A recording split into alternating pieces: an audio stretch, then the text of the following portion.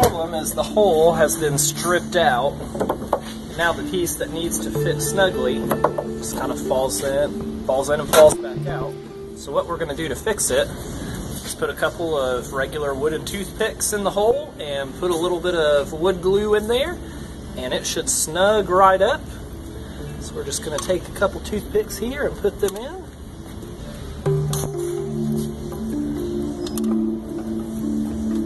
And then we are going to use some awesome Gorilla Glue here.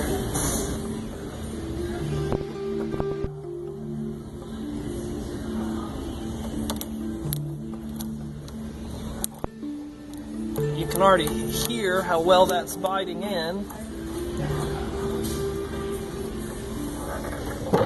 Absolutely snug. Very good. Thanks, Josh. Thanks so much for watching.